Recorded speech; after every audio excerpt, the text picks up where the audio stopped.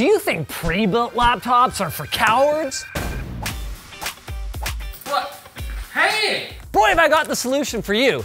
Meet the new design 16.1-inch LCD screen industrial server chassis computer case with 3 PCIe slots.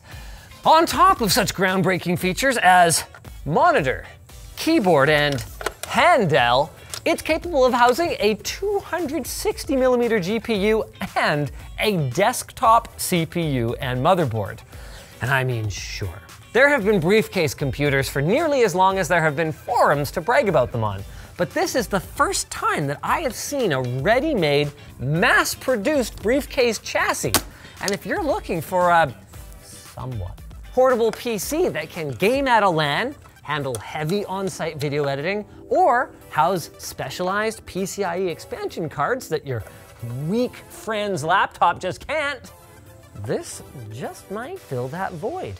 Or, given its colossal size, fill just about any void, like this deep, dark, empty segue to our sponsor. CableMod. Their new StealthSense cables eliminate the need for sense wires, which means no more fragile pins in your cables that will bend if you insult them one time. Learn more at the link in the description or at the end of this video. Now I have to confess to you guys, when we started the shoot here, I thought we kind of screwed something up because I lifted this thing up and I went, guys, the whole video is that I'm supposed to build the computer in it. You can't build it over it.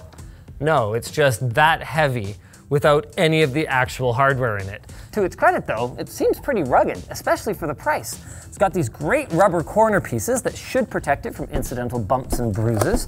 It's got this stamped reinforcing pattern to help protect the LCD on the other side. And it seems to be machined out of solid aluminum for the most part. That would explain the weight. Also, there's the fact that it's not entirely empty. We've got what appears to be an 80mm cooling fan, a cross brace, power supply mount, and okay, a scaler, some kind of driver board for the integrated monitor. That makes sense. There's your HDMI input. Or at least it makes more sense than the VGA cable that is hanging out the rear of it. Wait. Really? That's the... We're gonna have to find a better way.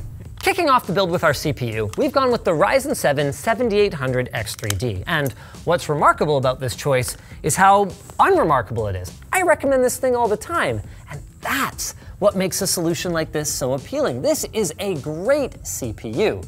And while it is technically a 120-watt chip going into a system where we might want to keep power consumption low due to cooling constraints, or in case we ever have to run off battery, off-grid, AMD tends to baby these 3D V-Cache chips pretty hard, and they keep voltages so low for better reliability that real-world power draw is rarely more than 80 watts, depending on the cooler.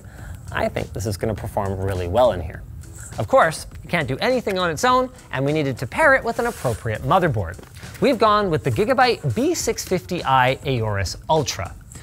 Now, I want to note that the A620i-AX would almost certainly have been good enough, and come with a significant discount.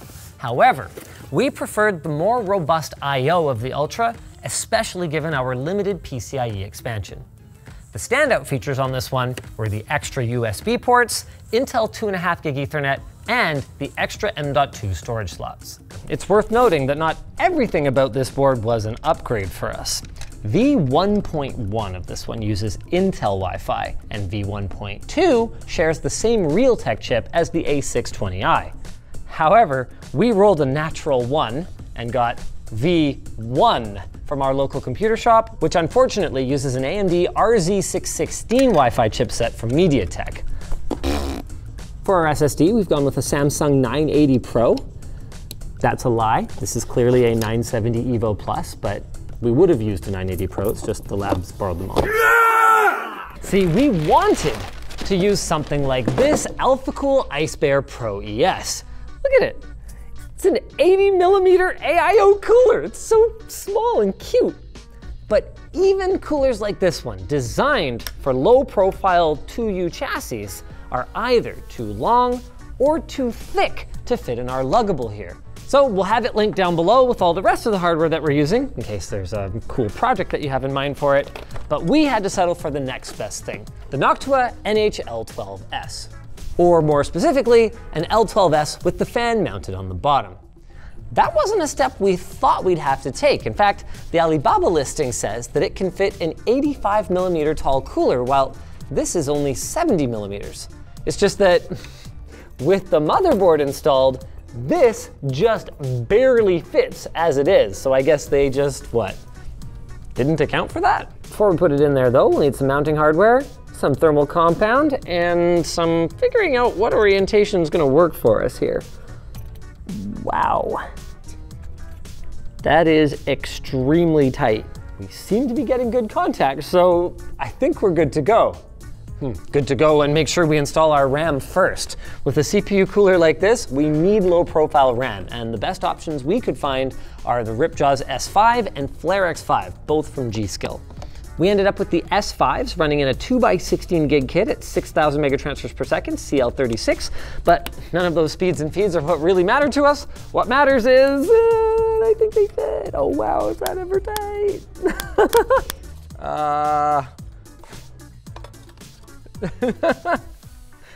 No, I'm sure we're gonna get it in there. We just gotta remove this cross brace.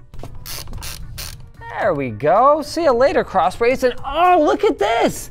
How perfect is that? This intake fan goes right into our little cavern of where air can go into this impenetrable fortress. Or at least it would if it was an intake fan. It's an exhaust right now. Let's get that turned around. Look at this.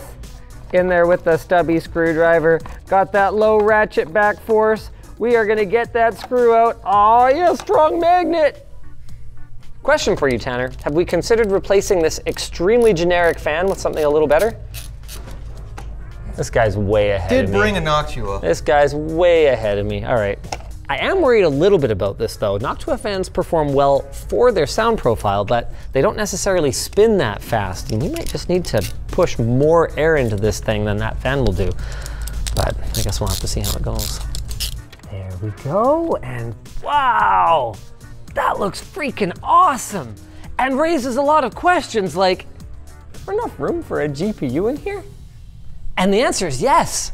And not just any GPU. That's right, we found it. The one case, pun intended, where it makes sense to spend ransomous amounts of money on an RTX 4070. You see, you can hate on the 40 series all you want, for good reasons, like their pricing. But you can't fault NVIDIA's style when it comes to performance per watt. And this is far and away the most performant GPU that we could find that is under 260 millimeters in length that can run on a 600 watt power supply or less. Oh, speaking of which, we're going to be using this FX600 Platinum from Silverstone. Why? Because it's super cool. It's 600 watts, Cybernetics Platinum certified, Flex ATX, meaning it should fit in our system with no difficulty whatsoever. We ended up using this CableMod 180-degree adapter. By the way, it's the older one. I'd recommend getting the newer one that has fewer problems. And it'll go in a little something like so. But we still have a problem. Where is this GPU gonna get any airflow from? These pass-through cards, where they suck air in the one side and blow it right out the back, are great for small form factor builds, assuming that there's a natural airflow path through the card. In this case, there is not. All we've got is this passive, what is now an exhaust. Pain train's coming into the station, boys! 4 hours later. And 4 little holes. Success! We've got a filtered intake. Now we won't actually have a fan on it. Those holes are just there so we can put a little filter on it, but that should give our GPU much better access to fresh air from the outside. Oh, but I almost forgot. We need to replace that VGA cable with an HDMI cable, and before we put the motherboard in is the best time to do that. This is a very long HDMI cable. Is this our shortest cable? So we have a shorter one with this yellow one here, but I think it might be a little too short. That's great. Much better. Here we go. Now we're talking. See you later, VGA. Oh, you hung it. Did I really? Yeah. I can't even see it. Oh, wait, no. Where'd it go? It definitely didn't hit the ground. Oh, I see it. Where did it go? Oh, yeah. Oh! Now I was about to put in the PCIe riser for our GPU. In fact, I will just put that in since that won't interfere with any of this. But then I realized I gotta deal with all the front I/O, the trackpad, keyboard, and power button and all that stuff. We just put the top panel here and then, oh man, jeez. This is a very kludgy build process. Then we just need to add a USB connection for the trackpad and the keyboard, and we're pretty much good to go. Let's throw this GPU in. Now I know you guys are probably thinking, gee Linus, that's a really long PCIe riser for such a short run. And you're right, but the issue was we wanted to run at Gen 4 speeds, and there's a distinct lack of 10 centimeter Gen 4 risers. So this is what we ended up with, and we're pretty sure it'll kind of, you know, right? This is the thing I love about new power supply standards. It's like, yeah, we've got this 12-pin high power, it does all this other stuff and blah, blah, blah, blah. And at the end of the day, it's just one 8-pin with a daisy chain, and as long as you have the right adapter, everything's hunky-dory. Little trick though, by the way, guys, it can be really hard to get in and plug these dual 4-pins in when they don't lock together. So you can just use a little piece of tape to hold them together while you get them aligned. And with all the cables tucked away, are we ready for first boot? It kind of seems like it. I just can't believe how easy this was. Like, we've started the conversation around doing a suitcase PC so many times, and every time it goes something like, oh yeah, we should totally do one of those. Okay, what would make ours stand out? Oh, it would be like a 3-month-long project because everyone's basically done every idea. Okay, fine, forget it, we'll kick it down the road. No, we don't have to. That's a good sign, that's a good sign. Delete, delete, delete, delete, delete, delete. Oh, no way! This is so cool! She's done. Yes. Wow. That is pretty sleek. For a clunky desktop shaped like a laptop, but man, oh, wow. Oh, that's heavy. Wow. What does this weigh? Ah, incredible. This trackpad though. What is this, from 1998? I didn't even notice before. It's fantastic. How's the keyboard? Very awful. You know, considering how much total depth they have in this machine, you'd think they might have been able to keep the keyboard from having so much flex. And before you ask, no, that's not what that brace was for. This is almost certainly 60 hertz, 1080p. Yep, never mind that a few more hertz wouldn't have hurt them too much on the bottom line, but this is what we got. At least it's not TN like it would have been in the old days though. The viewing angles are fine and the brightness is very usable. I mean, everything about this feels ridiculous. I have no idea what I'm cleaning right now. It does look pretty cool, and it has, okay, maybe not all the advantages of a laptop, you know, not having a battery and all that, but just the fact that it's just so packable, and it has all the advantages of a desktop pretty much. If I didn't want to use this monitor because it wasn't suitable for whatever I was doing, I don't have to. I could plug into my ample desktop class rear I/O and just use a whole different set of peripherals. Whoa, what just happened? Everyone just flipped out. Anyway, the point is, clearly the game's running okay. I'm at the ultra preset at 1080p, and I'm running at 120 FPS with 1% lows at 85. This is smooth. Is anyone chasing me? Oh, sorry. Oh my goodness, I'm so sorry. My hand though, no lie, getting freaking uncomfortable. Hey, look, we got a thermal camera. Let's quantify this. Wow. 48 degrees, shut up.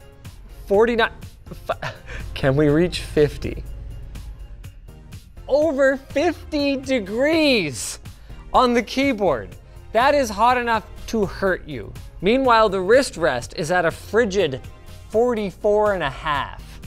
Since I've got it out, you can really see we are not exhausting much hot air over here. There's no real track on the desk pad next to it. Meanwhile, by the GPU, yeah.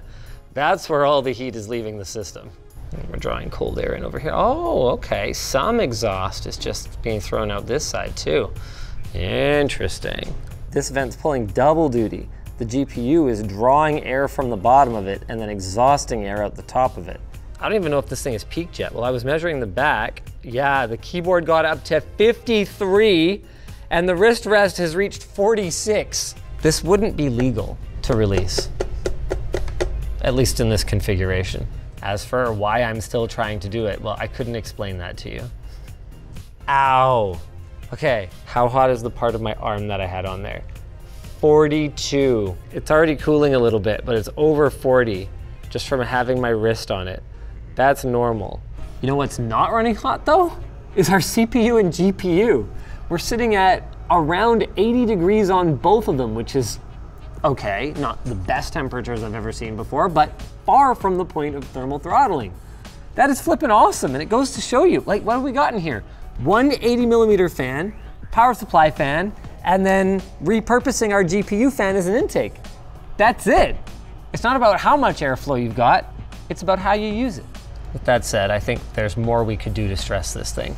Let's hit it with Furmark and Cinebench at the same time. Here we go. Oh, it's pretty loud though. What? I think it's pretty okay. It is definitely getting louder now, but I think it's pretty reasonable.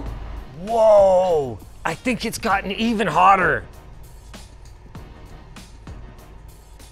Yup, the wrist rest has cracked 50. The keyboard has, whoa, did I see 60? Still though, our GPU is just shy of 2.5 gigahertz and our CPU hasn't thermal throttled yet. For the price, I'd be thrilled with this thing. 400 bucks for chassis, keyboard, trackpad, and monitor. I mean, yeah, it's not a real laptop. And if you wanted to run it off grid, you would have to bring along a portable battery bank or solar generator or whatever the case may be.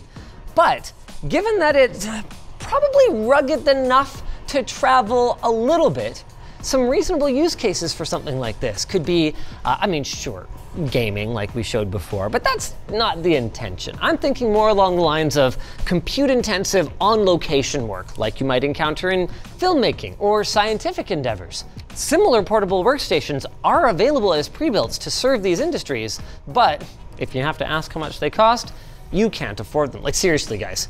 The ones we found from Next Computer start at $8,000, and that's without a professional GPU in them yet, and they go up past 25 grand. Our machine weighs in at around $2,000.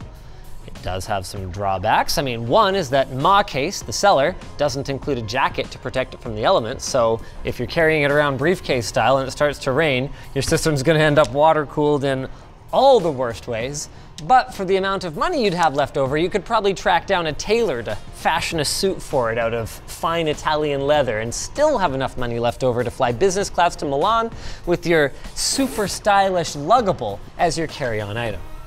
Now, with that wrapped up, if you'll just allow me to make a briefcase for our sponsor.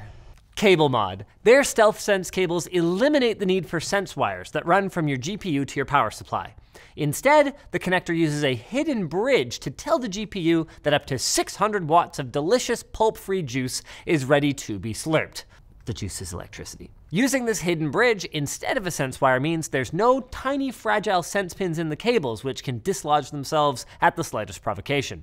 And that's good news because dislodged pins can lead to issues like 100% fan utilization or black screens, which make it much harder to see what your PC is doing and make it sound like a Boeing 747 taking off.